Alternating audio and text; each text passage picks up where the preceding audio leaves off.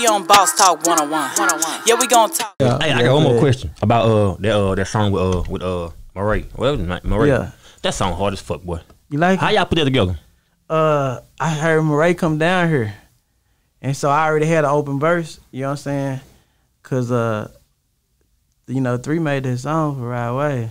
I thought that too. When I heard it, I'm like, that's a Rodwave type of song. He did it. He named it 3 Wave. Wow. I'm like, that motherfucker so hard. And we was calling while he was alive, like, you know what I'm saying? How hard is it for you to deal with that music with Mo being gone like that, and he meant so much to you?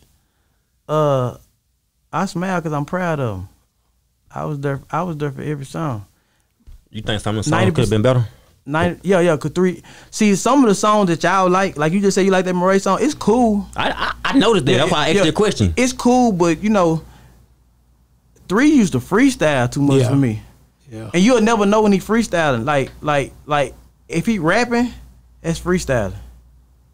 Sometimes, but when he go in the kitchen, those songs he wrote. Those be the hits.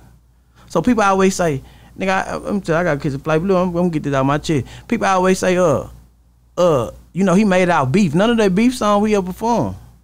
Okay. I ain't like that shit. That shit was some bullshit to me. All that beef shit, that shit was some bullshit to me. All the hits was the songs he performed in the kitchen. Well, before you say that, them songs with no bullshit. I love them songs, boy. I like that in the kitchen. I'm with you with that. I love them. I like them, but we never performed them. Yeah. Now you should have. So people be like, you know, he nigga. I heard niggas say, nigga. First of all, I'm tell like that. I heard niggas sit there and say, he ain't had no fans before he died. You a fucking lie. My bad.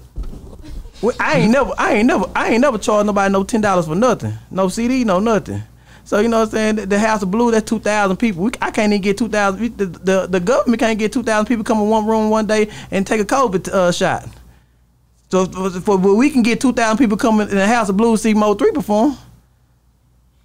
You know what I'm saying? That's facts. Ain't nobody in the city of Dallas ever about outside of Post Malone and Erykah Badu ever about 2,000 people out. That other girl. He's a different rapper. Tay Money ain't brought 2,000 people out. She had? Nah, that's 500 people, 600. But she doing her thing. She's looking like she's killing it. Yeah, but ain't nobody else brought 2,000 people out. Wow, man. You know what I'm saying? So yeah, you know, Mo3 sold more albums than anybody in the city of Dallas. Period. All of them. Yeah, all of them. I'm talking about all of them. He's serious about it because he put that work in. All of them. You go to Big T ass Diamond D right now. I just talked to Diamond D. Diamond D. That's my boy right there. Shout out Diamond D. Who the #1 seller that ever came out of the state of Texas out his shop? It's gonna be that boy Mo3. That's why they hated on him. Yeah, we on Boss Talk 101. Yeah, we gonna talk.